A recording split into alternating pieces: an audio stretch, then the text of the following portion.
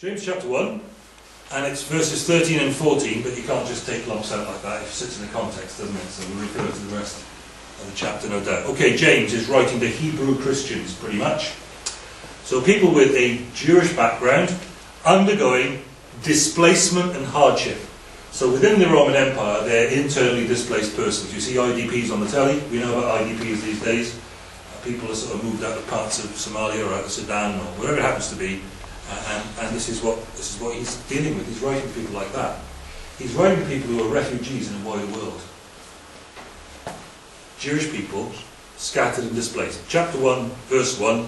James, a servant of God and of the Lord Jesus Christ, to the 12 tribes scattered among the nations. Greetings. It's almost certain the first readers are Jewish.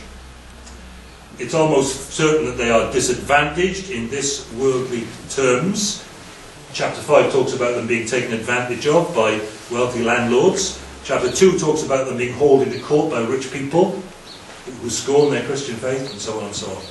Jewish, disadvantaged, most under threat from pressure to conform. Conform to the world around them and its ways and its values and everything else. Chapter 4, verse 4 emphasises that friendship with the world is enmity against God, because the pressure's on to compromise with the world's way of doing things. But worse than that, they are subjected to hardship, and that hardship is in danger of dividing them from Christ. Why is that a danger?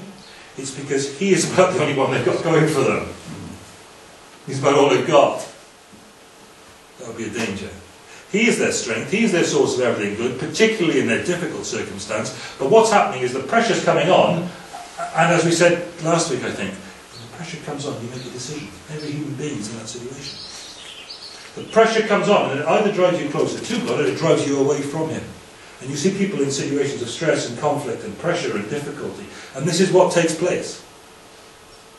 Those hardships will either drive you to the God who's the source of your help in those, or drive you away from Him in bitterness and anger and despair. Shaking your fist at heaven. Hardship has those two outcomes. It drives you nearer to God or further from Him. It's, as it were, the litmus paper test of what is in our hearts towards God, very often. So these people are scattered.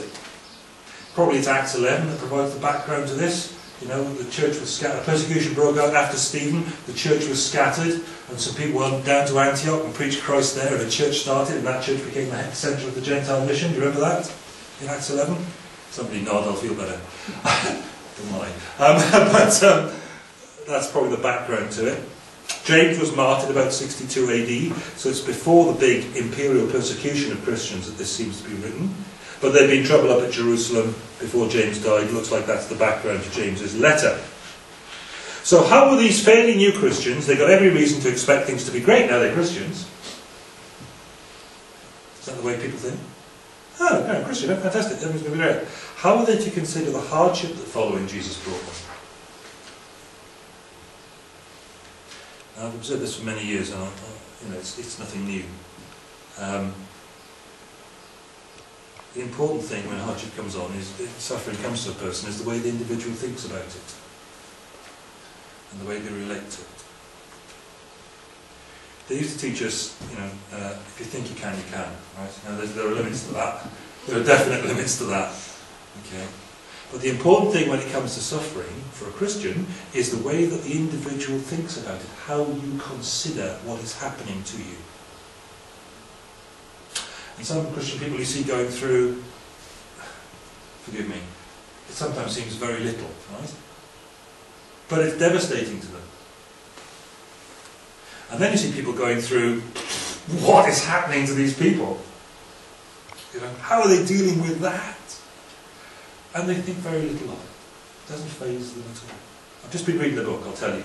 I got it free on Kindle, which is a marvellous thing to do, getting books for free on Kindle. As long as they're good books, of course. It could be tosh. But this is a good book, and it's written by a guy who was, for most of his missionary life and career, a missionary to Somalia. Now this is all through the breakdown of civil government in Somalia, all through, you know, Al-Shabaab and the emergence of these sort of pirate groups and all the rest of it, and the extremist Islamists and so on. And he was a missionary there. People were, he was going in there doing a lot of aid work and so on, so sharing his faith as he could, and people became Christians. And of course, as soon as it's discovered they become a Christian, they slice off the heads of the people who become Christians. That's a bit of a tough call. And so he came out of there, and he was trying to get his head back together, working at a Bible college in America somewhere, just as a job to get himself. He's been through an awful lot of stuff. And somebody gave him a scholarship to go around and study how it is that churches under persecution around the world deal with the suffering that they encounter. A number of really very interesting things coming out of that study trip he was doing. Particularly coming out of Russia, coming out of Ukraine, coming out of Kazakhstan, which is really bad even today. They are confiscating books and burning books, Christian books and stuff in Kazakhstan at the moment. Persecuting the people who got them, you know, that sort of stuff's going on there. But he was saying there are a number of things that characterise what, how people respond to this sort of experience. A very important one is the response of your family. For example, a guy gets, you know, banged up, shoved in jail, he's tortured on a daily basis there for his faith in Christ. And if his wife is supportive, and if the church gather around his wife and make sure that they get to eat and make sure they have what they need and the kids are taken care of, then that makes it all very, very different. Now you can understand that, can't you? And he describes some Chinese pastors, an 83-year-old guy who's been a Chinese church pastor all his life, been through all sorts of prisons and persecutions and so on. He's got nothing left, everybody's died all around him, except for the guys who've become Christians under his ministry and are now leading house churches themselves. And he describes meeting this guy, and now this guy thinks absolutely nothing of what he's been through, because Christ is better. It's how you consider it. It's how you consider your experience in so many ways. So how should we think of it when hardships and hurts hit us? We look to a much longer future. Consider it pure joy, my brothers, when you face, and sisters, when you face trials of many kinds. The word that's used there is one word used. It doesn't say brothers and sisters. It says one. It says for people. You know, people who are both brothers and sisters. So in English we spell it out. If you're thinking that doesn't sound like what I'm used to, that's what we do. Consider it pure joy, my brothers and sisters, whenever you face trials of many kinds. Think of it like this. Think of it differently. We look to a much longer future, which means we think of things really very differently if we're Christian people. The big thing for the Christian is eternity. Not Monday morning. And Monday morning is the first step along the way, yeah? Sorry, you'll have to go to work, you know, it'll have to happen. It won't be necessarily a very good experience. It could be raining. You know, it might be, but actually, we're looking beyond that. There's a bigger thing going on here. We're part of that. And the big issue to secure eternity is the faith that saves you. And you'll recognise a faith that saves somebody by the fact that they persevere in it to the end. So how should we think of the hardships we encounter for following Jesus? See, if you'd been chucked, as these people have that James is writing to, if you'd been chucked out of your house and your hometown, your employment, made into a refugee because you trusted Jesus, how would you relate to that issue? That wouldn't be easy. How happy would you be about it? Consider it pure joy, my brothers and sisters, whenever you face trials of many kinds.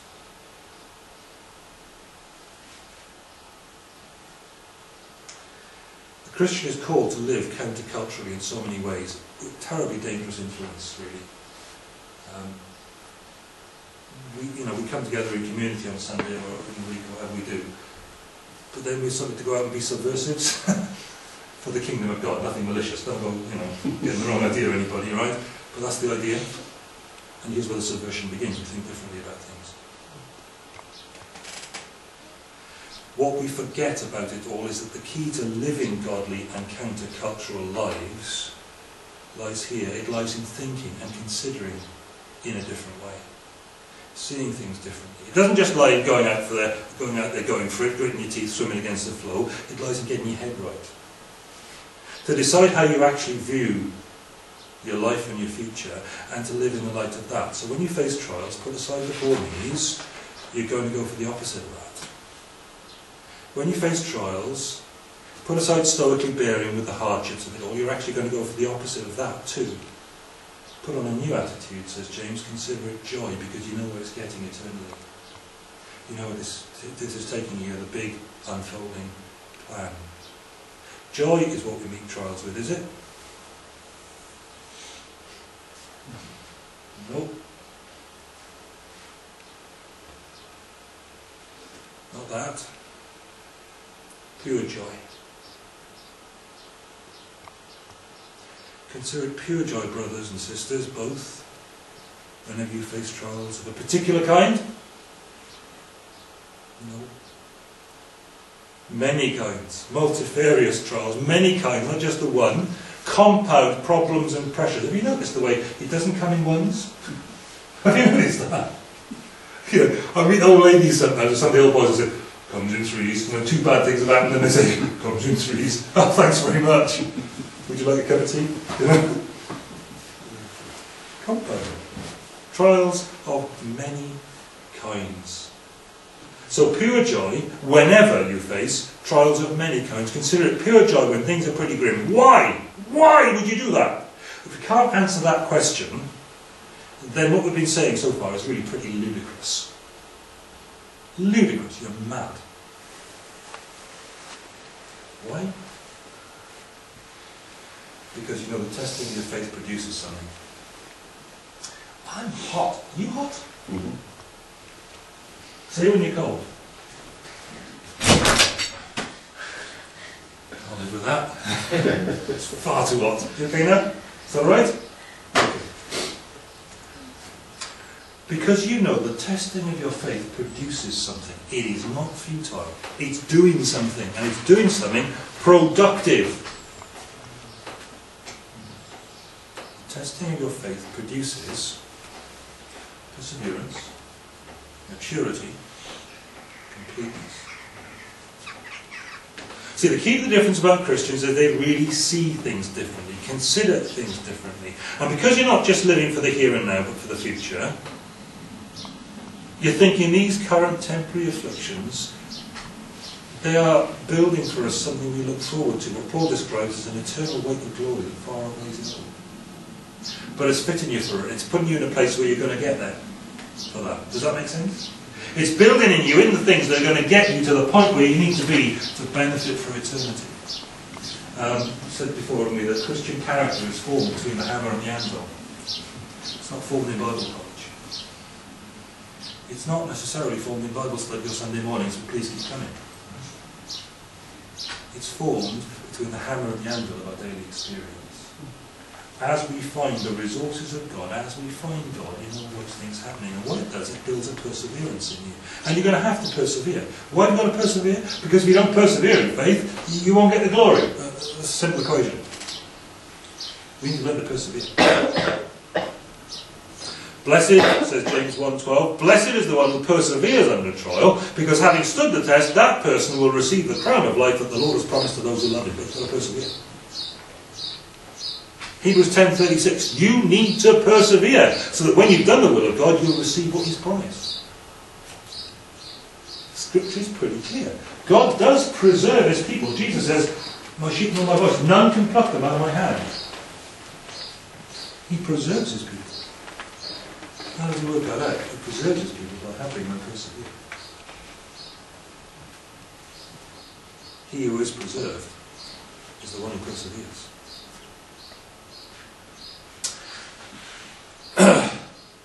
The proving of faith, the testing of faith, the trial of faith builds perseverance. It builds maturity. Mature Christians are the product of this testing. It's how you grow up.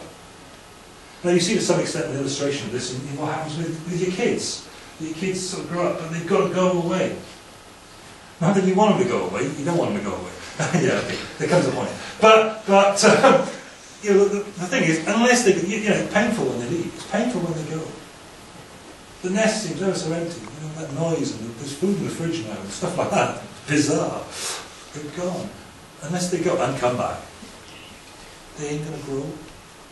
They're not going to come to maturity. They're not going to have to face the sort of things that have brought us to a situation of more maturity and stability and development of personality and character. They go. And it's as they go through things that those things develop. As they have to deal with it. It's how you grow up. And thirdly, of course, completeness. The testing of your faith produces perseverance and maturity and completeness. It leads to a perfection or a wholeness, a rounding of character. If you're coming back to God for the resources to deal with it. It is all too easy for these things to produce the opposite. Bitterness, immaturity, lack of responsibility, and that disease that gives up. James has got this perfection or maturation of Christians as a basic concern. He constantly stresses the need for a wholehearted, unreserved commitment to God and to do God's will. In fact, James highlights this as a foundational sin. This double-mindedness, that's a root of a lot of sin for James. Double-mindedness is a destroyer. We don't emphasise that enough. So here's the summary. What will we really benefit from as we persevere through suffering? The way we will consider it joy is to recollect that if we walk through it with God, then it will produce things in us that are of eternal benefit and significance. It's training. It's development. So how do you ensure that you persevere in walking with God through your hardships? Here's the if. Here's how you handle hardship. Here's how you set about that, such to benefit from it in this sort of way. How to handle hardships, verses 5 to 12. Here's the if. There is a very real possibility that Christians can waste the potential of their trials and difficulties. They're tested if we don't secure these things through it. There's an assumption in all that James is saying. The Christian is going to live thoughtfully about what's going on. Trying to perceive what it is that God seeks to achieve in us through our everyday experiences. So the first thing he speaks about as a component in our toolbox in handling hardship, the first thing he speaks about is seeking wisdom. Because all too often we seek sympathy. But the first thing we need is wisdom to deal with it. The sympathy's not bad. Sympathy's great. But if it distracts you from what God is doing in you, with eternity in mind, then sympathy can become a pain in the neck, can't it? If any of you lacks wisdom, you should ask God, who gives generously to all without finding fault, and it will be given to you. But when you ask, you must believe and not doubt, because the one who doubts is like a wave of the sea, blown and tossed by the wind. There's the maturity issue. That person should not expect to receive anything from the Lord. Such a person is double-minded, unstable in all they do. The first thing you should do is you should ask for wisdom. What's going on here? Lord, I don't understand. I need wisdom to understand this. I don't get it. Now, let's be clear. This is not an intellectual, but a spiritual quality. I know a lot of people are intellectually very clever, but they don't need wisdom at all. And the opposite also applies. People who are very, very wise, but O-levels? Oh, GCSEs? Show my age. Well, there, exactly. So that's not what James has got in mind here. This wisdom is not prescribed, banned, written off for the non-academic or the dyslexic, or on the basis of what James is saying here, the person with general learning difficulties, because it's God who gives it. And if you can ask, he can give. It is prescribed to the person who doesn't ask for it, who doesn't seek it in the circumstances of life. Ask God for it, because he gives it. You need wisdom? Ask God. You might not like what he gives you, but it's going to be good for you.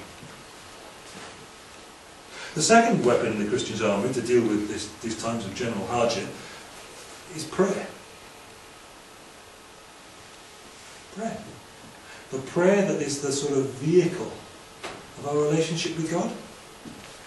How do we relate to him? We pray. We've got this thing about prayer, haven't we? Excuse me, the creeps. Oh Lord, thou art a great... What did they go into English? It should be Welsh, hang on. Oh Lord, thou art a great and a mighty God. Right? Where's that coming from? Oh Lord, thou knowest. Where's that coming from? You don't normally talk like that. You don't order your chips like that on a Friday night, do you? What's going on?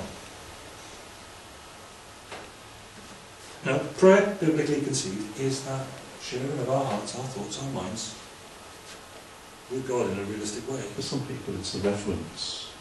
There's reverence and there's affectation. I don't know what affectation means. Well, you do because I just did it. It's when you're putting something on. Okay. Reverence is we revered our fathers.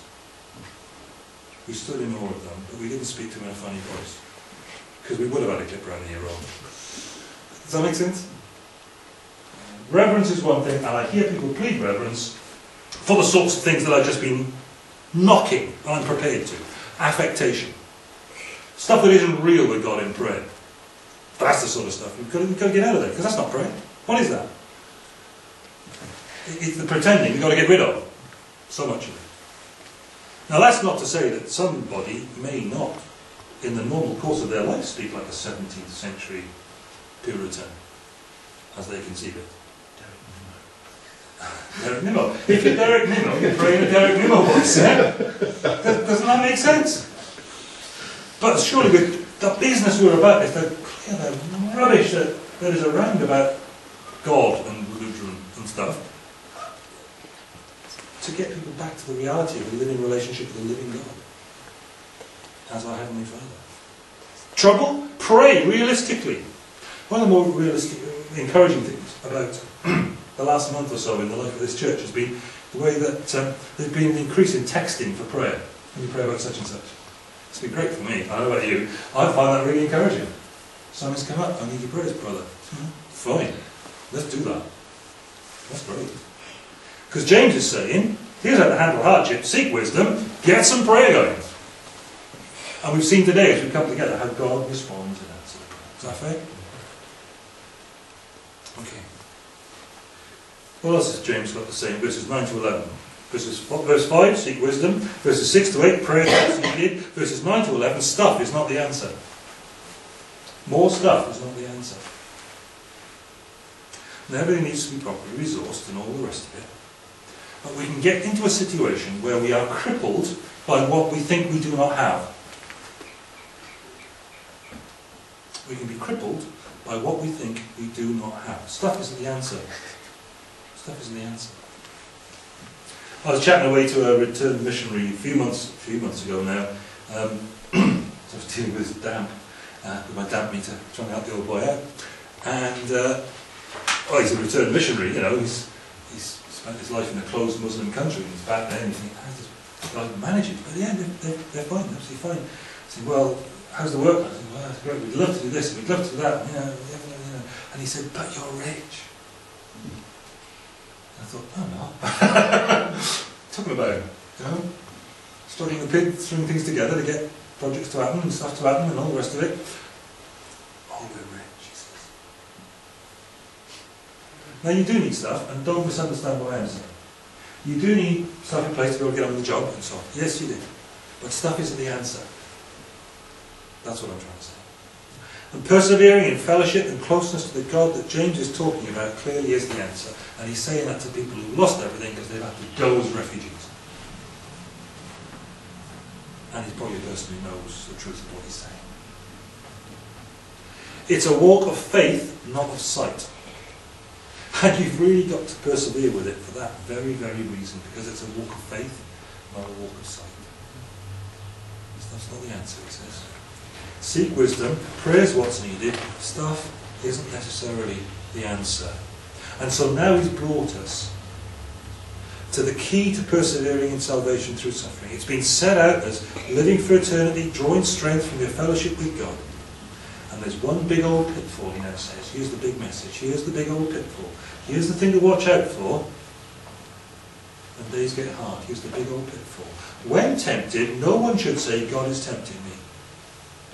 God cannot be tempted by evil, nor does he tempt anyone.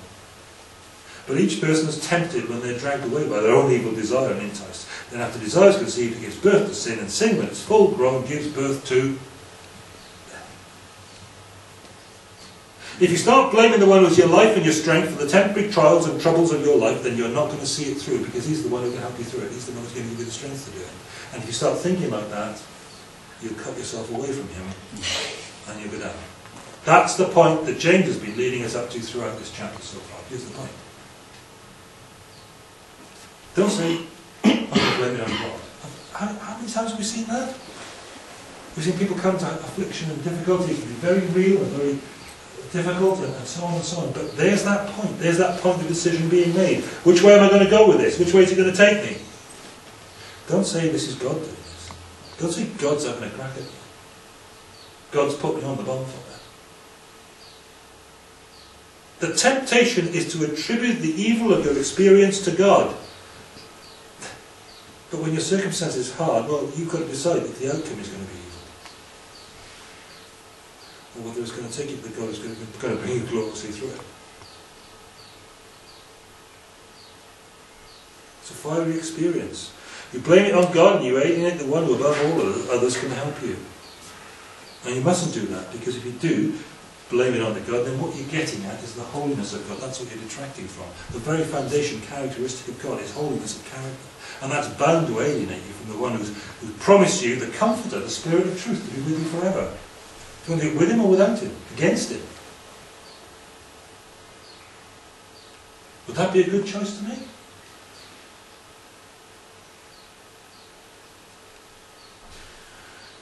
The problem is we don't want responsibility.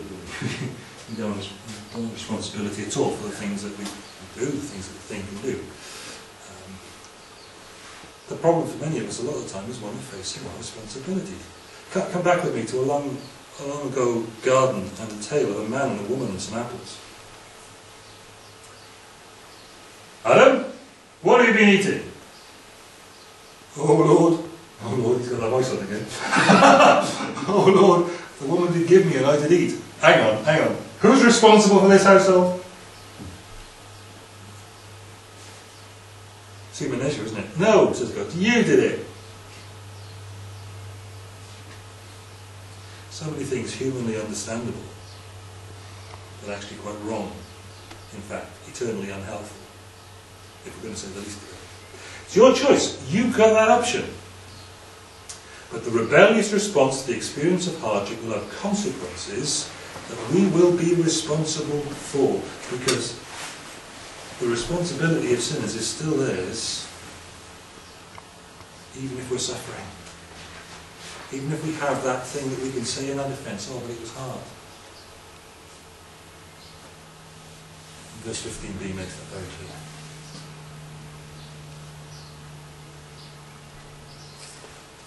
What's the cure that James holds out for all of this? Fighting back against God, blaming it on God, that big old pitfall. He says the cure for it is gratitude to God. Look at verses 16 to 18. There's the point. Who's got verses 16 to 18 for us? Anybody got it? Thanks, Sam. Don't be deceived, my dear brothers.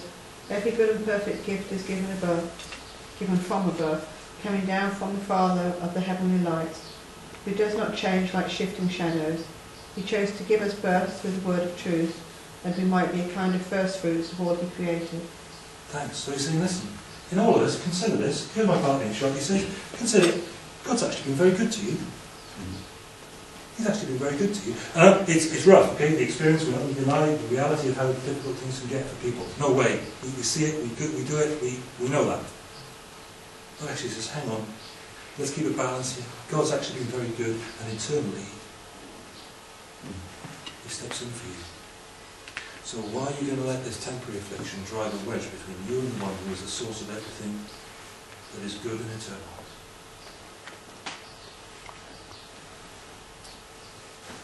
Consider it pure joy, my brothers, whenever you encounter trials of many kinds, because they're working out all this stuff for you, that are going to make sure that eternity is safe.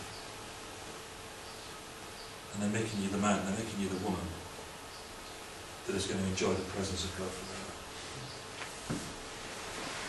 And even if they weren't, who have you got